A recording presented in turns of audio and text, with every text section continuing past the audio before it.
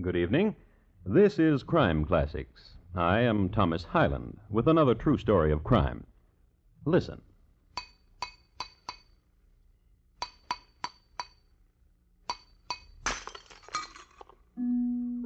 The glass you just heard broken was not ordinary glass. It was a closed vessel of exact contour of the man's head which it held. It was raised exactly 1 millimeter above the skin all around and above the hair. No small feat, since the hair on the head was lush and curly. Another masterpiece by Dom Llewellyn, whose secret of blowing glass to enclose human heads died when he died. Dom Llewellyn had been called in to do a job of work on what was left of Mr. John Hayes, which was all above the neck. So tonight, my report to you on John Hayes, his head, and how they were parted. Crime Classics, a series of true crime stories from the records and newspapers of every land, from every time. Your host each week, Mr. Thomas Hyland, connoisseur of crime, student of violence, and teller of murders. Now, once again, Mr. Thomas Hyland.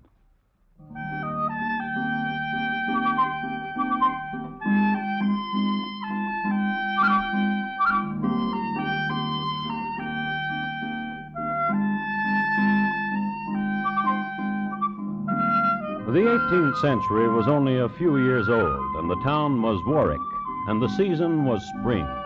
Things were budding all around, trees, flowers, and there happened to be a 16-year-old girl named Catherine Hall. She appears suddenly in history, this girl, walking down the road. Suddenly, because nobody knows what parentage put her there. Isn't that nice? A young girl swinging down a road in May. Tra-la-la-lying. Skipping. Stops to gather nuts. And alongside her, 3 soldiers, officers of His Majesty's Dragoons, and gentlemen. Gentlemen 3, and guardians of Catherine, and Lieutenant Ombersley has the papers in his bandolier to prove it. Guardians and their ward at a crossroad. Catherine? Yes, Uncle. Uncle Fred and Uncle Ned and I think the time has come. For what, Uncle? The time has come. Do not be shy. How is it that always you are shy when the sun shines? We have a wedding gift for you. Uncle. From all of us to you. Uncles. The gift, here, a scarf. Uncles. We'll miss you. And I you. And the time now to tell you of him, of the man you will marry. Of the man who comes down this road anon to take you from us, from Uncle Fred and Uncle Ned and myself. Is he as tall as you? He is very rich. Is he as handsome as Uncle Ned? He is very rich. And has he the strength of Uncle Fred? He is very rich. Then I know I shall love him well. Catherine. Yes, Uncle. Your duties as wife. Yes, Uncle. Always water in the pail, and loving nuptials cannot fail. And? Happy marriage in a springtime day, child in the cradle on New Year's Day. Oh, yes, Uncle. Oh, yes, Uncle. He is prompt. I die with impatience. He has a fine span of horses, see? Oh, trembling. Oh, John Hayes! Oh! You, girl, if your name be Catherine, get in. Uncle. Get in, girl, get in. A kiss, Uncle, for farewell to you and Uncle Ned. Which we did in tears and kisses the whole night past. Get in, girl, get in. Here's your money, Lieutenant. Small sackful, as was contracted for. Giddy up!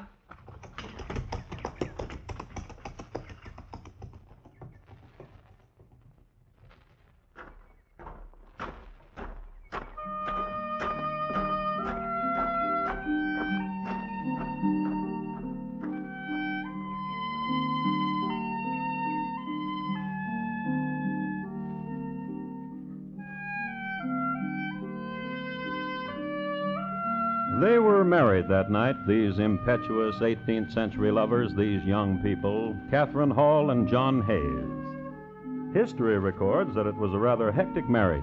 The groom's father went temporarily blind from drink before the ceremony.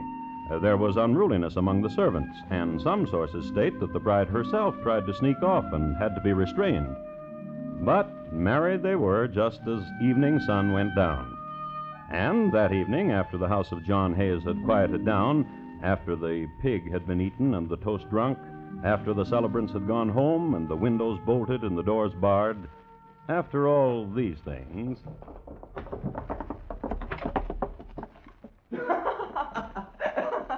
There you are. There you are. Come on out now. There you are. Glibberty Bird. You know what you ought to do. What? Join the army. Join the army? Join the army. Why should I do that? I'd be so proud of you. Aren't you proud of me now? Think of you in a uniform. Oh, I never did. Well, then let's do it. All right. The scarlet trousers and the scarlet coat. Oh, my. And the golden sash and the gleaming scabbard. And I'd stand up straight like this. On your curly hair, a three-cornered hat and a cockade. And I'd march. And I'd march. And perhaps What? they'd send you to America. Yes. No. You would volunteer for it. Oh, no. You'd miss me too much. You'd suffer. Oh, I'd write to you every day. Well, the boats to America do not sail very often. I'd knit things for you and bake things for you. But mostly, What? I'd be proud, oh, so proud. Dear John, Well, I don't know. join the army. Proud. Yes, What would you do? well, tell people. John, Yes. golden sash and gleaming scabbard, and on your head a three-cornered hat with a cockade, John. And you'd march so straight and tall, you'd march. Like this? Yes, Like this? yes. Oh, yes.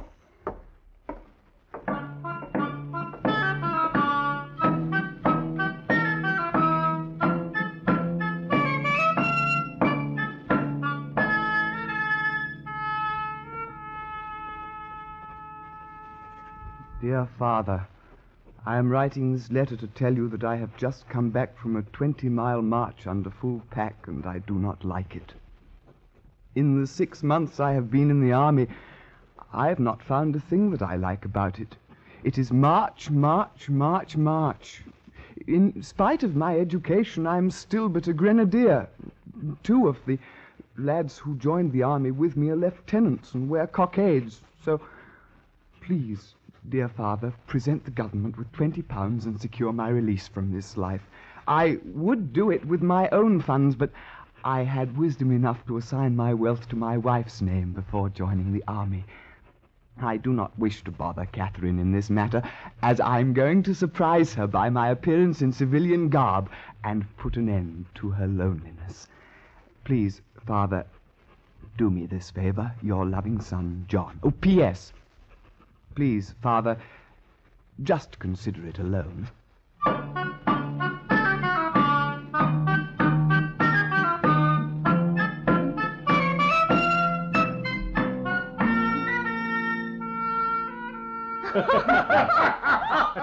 That curious tailor from Tottenham. Oh, Mr. Wood, you're the one. And how about me? Oh, you're a one too, Mr. Billings. You're... If it's the butcher boy, Mr. Wood. Yeah, I'll send him on his way. Aye. Who are you? Who are you? I am John Hayes. Who? John Hayes. Oh, he be in the army. Not now. I am John Hayes, and I've come home to my wife. Where is she? Catherine! Who is it? Catherine! Catherine, I'm home! Dirty deserter. No. Oh, shame. Oh, listen, I'm out of the army. But you cannot be. I just sent you a sweater. I'm out. My father paid a bounty for me, and I'm home again. Who are these men, Catherine? I'm, Billings, the cooper. I be Wood, the alehouseman. Tradesmen? I? What do we need a cooper and an alehouseman here? Are you questioning me, husband? Well, I'd like to know why a cooper and an alehouseman... Welcome home. I welcome home. Ruddy hero. Come to home. Drink a cheer, boys. Ruddy hero, come to home. Ruddy hero, come to home. Come to home. Come to home.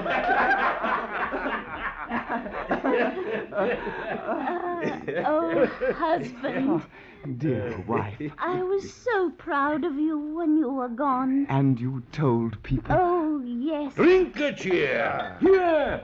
Drink a cheer. And now, wife? We will celebrate, you and me and Mr. Billings and Mr. Wood. Well, I thought... thought. We'll have a celebrate. John, you're dusty from the road. Go wash. There's a full pail, always waiting for your return. Go wash. Yes. Mr. Wood, Aye, Katie. Mr. Billings. How did you come to marry such a one, Kate? He's very rich. And he's come home. His wealth is assigned in my name. I receive it but in driblets. Poor lady. Shame. If I were a widow, The money? all at once, all mine, Billings? Aye. Let's make a widow. And how to do that? You kill an husband, you make a widow. Ain't that an axe above the fireplace? dear friends, I washed Catherine. I was proud. Ruddy hero.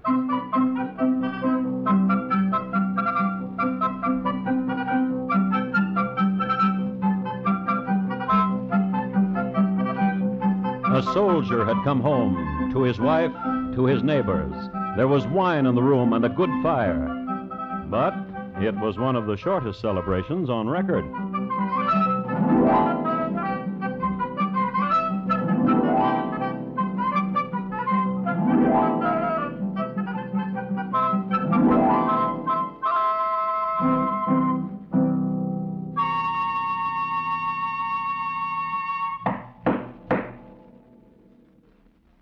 You are listening to Crime Classics and your host, Thomas Hyland. This Saturday night, learn the true details of the Wheel of Misfortune case on Gangbusters. When a wheel, gangland terminology for a driver in a crime, runs afoul of the law, he cuts himself out of the crime in question. After the robbery comes off, the wheel declares himself in for a cut of the spoils, and murder results before police clamp the lid on the crooks. Gangbusters, this Saturday night on most of these same stations. The same evening to listen for CBS Radio's thrilling Gunsmoke series. And now once again Thomas Hyland and the second act of Crime Classics, and his report to you on John Hayes, his head, and how they were parted.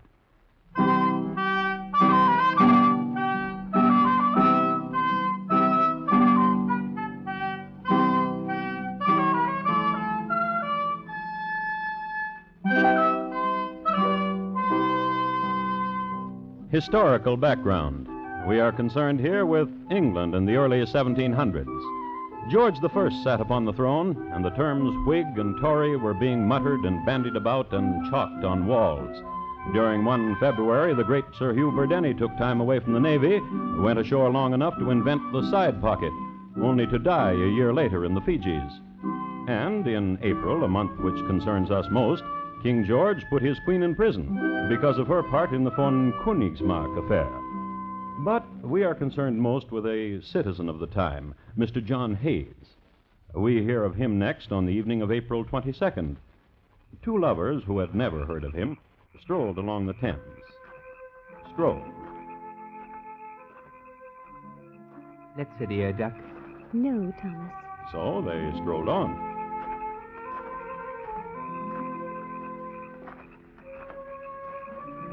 Mary. Duck. Let's sit here. Oh, no. And on.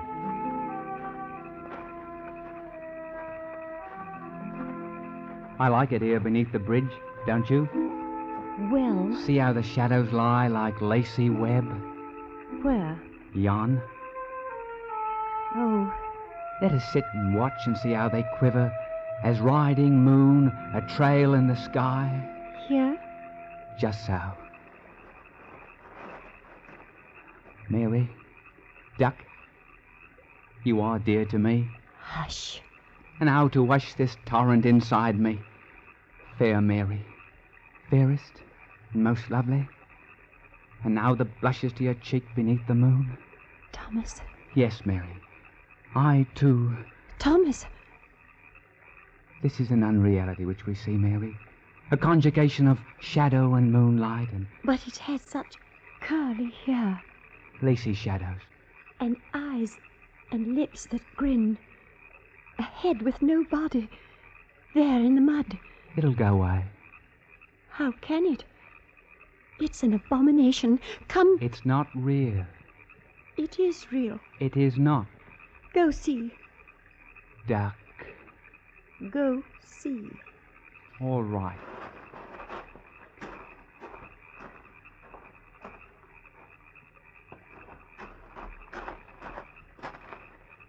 Well, Go. a head Of a man. of a curly-headed man. I knew it. Thomas Ascot, I did not want to come down here in the first place. You made me. You made me. A head. Go.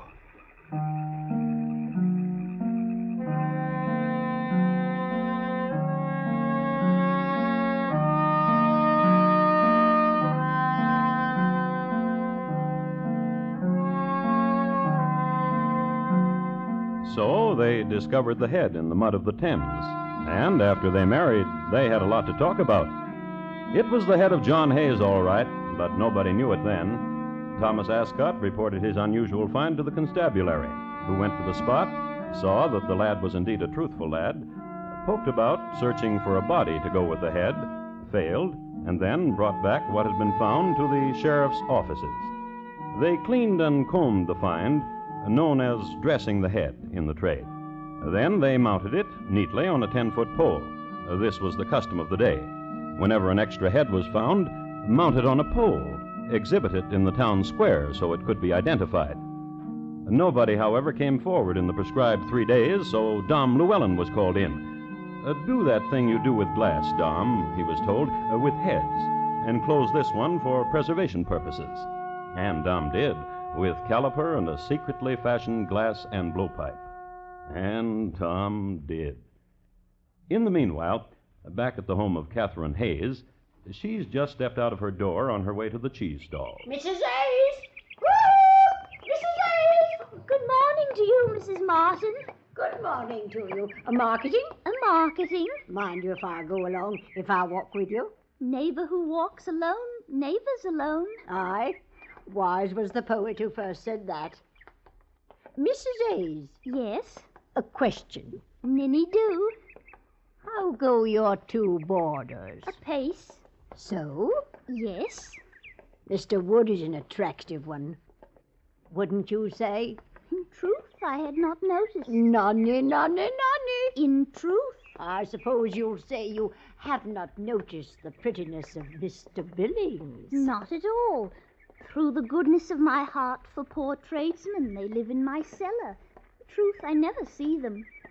And Mr. Hayes, your husband. Of him, what? I have not seen him. I heard he has returned from the army, but I have not seen him. No wonder. No wonder. If he is on his way to Portugal, how could you see him? How indeed? But Mrs. Hayes, Yes. so long he was in the army, then home to such as young and comely as you, then within 4 days he offs to Portugal. Oh, restless John. My last words to him as he left. Restless indeed. Huh. Would that my husband were restless like that, and off to Portugal. And a cooper like that Mr. Billings about. Some has all the looky.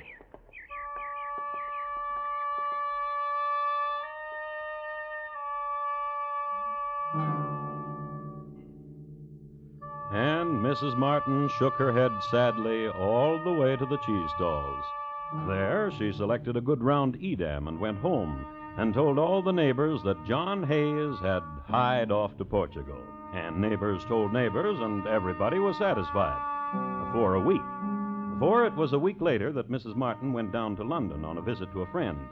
It was an infrequent trip for Mrs. Martin, and her friend took her around to show her the sights, the finest statuary, the best inns, and on a Sunday afternoon, he took her to see a head, which had been encapsulated by Dame Llewellyn, and which was on exhibition at the Constabulary Museum. And seeing it, Mrs. Martin said this. Why, I do believe I know that man. And her friend took her to the sheriff, to whom she repeated herself. Why, I do believe I know that man. What man? Why, the man in that room there. The one whose head's in the glass. You know him, you say? Did he? You're certain? Did he? Did he do? Who is he? A neighbor to me. Husband to a young lass. Poor lass. Ah? Poor lass, barely 17, I'd say. And her husband dead in such a way. Who is she? What's her name? Catherine. Catherine Hayes. And he who you've got, like you've got, is her hubby, dear. John Hayes. I be confused, I be. How? What's he doing in that room, like he is, when he's in Portugal? What's he doing there, indeed? Madam. Aye? Will you take me to your neighbor? Did he, I will.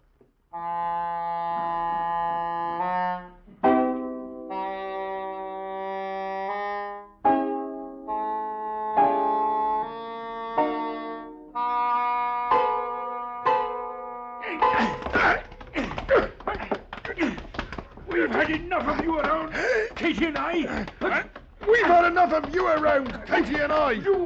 What say you, Katie? Settle it between you. Listen to me, alehouse man. I'd as soon slit your gullet as look at you. And I'll do it if you don't leave us alone. Talking. It's all you're good at, Billings. Come to me so I can let the air out of you with a knife. Aye! Oh, settle it between you.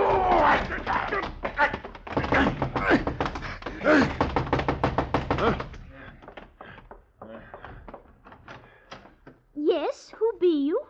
Sheriff of London Town. For what?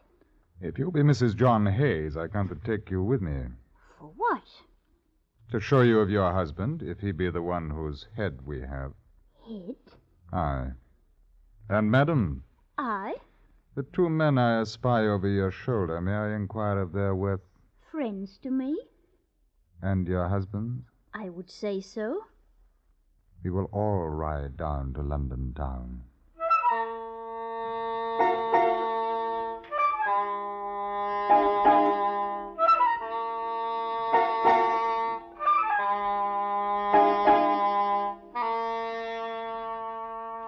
And now, Mr. Wood, I will show you a thing. Come with me. Look, you. Who is this man whose head is in this glass? I do not know. Who is this man? I do not know, I swear it. I am a pious man. And when I swear a thing, it is sworn to. And it is the truth. Very well. Sit there.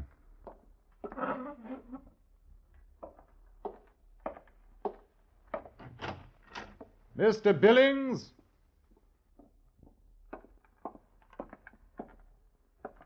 Close the door, please. Walk to that table, Mr. Billings, and tell me whose head it is encased there.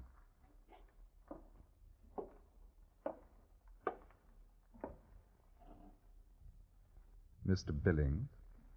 Aye. What have you done with the rest of Mr. Hayes? Mr. Hayes? Did you put an axe in such a way as to sever his head? Me? You. No. Very well. Sit there.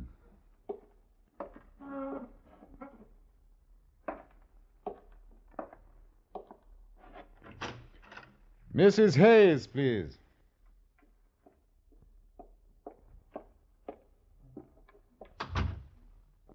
Is that your husband's head who is on the table? No, You are not looking at the head, Mrs. Hayes. nor do I need to. For my beloved husband, my strength and my love is in Portugal. Mrs. Hayes, What? will you look at the head, please? I will not. I will bring it to you so you can see. Do not. For what reason? Do not. Do not. Oh, do not. Do not. How can it be my hubby love John when he isn't? Pretend, Mrs. Hayes. Pretend he is not in Portugal, and so pretending tell me, is this your husband? No. Are you sure? It is not my husband. Perhaps you need a better look. No, it is not John, not him. I hold him by the hair and close to you. Now tell me. John, hubby love. Your husband. Yes, oh yes. And how got he here? They did it.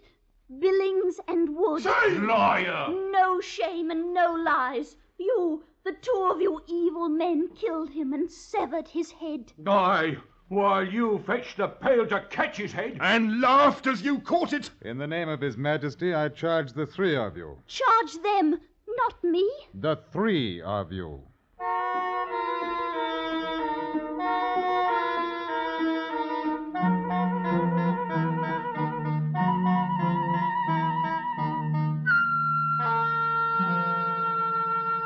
And the three of them were tried. Billings and Wood on the charge of murder. Catherine on the charge of petty treason, which was 18th century talk for killing one's husband. All were found guilty. Wood died in jail. Billings was hung in chains. And Catherine... Let me read to you from a journal of the times concerning Catherine. An iron chain was placed about her body and fixed to a stake. On these occasions, when women were burned for petty treason, it was customary to strangle them by means of a rope passed round the neck and pulled by the executioner, so that they were dead before the flames reached the body. But the flames leaped so high that the executioner burned his hands, so that he could not strangle, so that Catherine Hayes was burned alive. It is interesting to note that a graph of petty treason in England for a whole year after that shows a decided drop before it picks up again.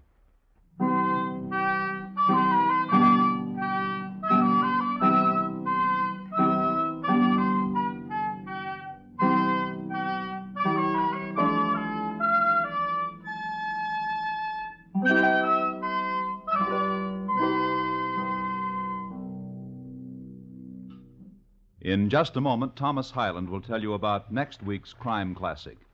John Hayes, tonight's crime classic, was adapted from the original court reports and newspaper accounts by Morton Fine and David Friedkin. The music was composed and conducted by Bernard Herrmann, and the program is produced and directed by Elliott Lewis. Thomas Hyland is portrayed on radio by Lou Merrill. In tonight's story, Betty Harford was heard as Catherine, Jeanette Nolan as Mrs. Martin, and Alastair Duncan as John Hayes. Featured in the cast were Ben Wright, Richard Peel, Charles Davis, and William Johnstone. Bob Lamont speaking. Here again is Thomas Hyland. Next week, Mahadwat, India, in the year 1894. We will concern ourselves with a father and son who just didn't get along, to the point where one of them had to go. My report to you will be on Rashi among the crocodiles and the prank he played. Thank you. Good night. From the stars of old Vienna to Rodgers and Hammerstein, hear a cavalcade of musical treats illustrating how easy it is to become stage-struck, the Broadway musical way, with Guy Bolton and P.G. Wodehouse as guides. Hear the evolution of musical comedy Friday night, when CBS Radio presents Stage Struck. Lionel Barrymore's Radio Hall of Fame is great Sunday night drama on the CBS Radio Network.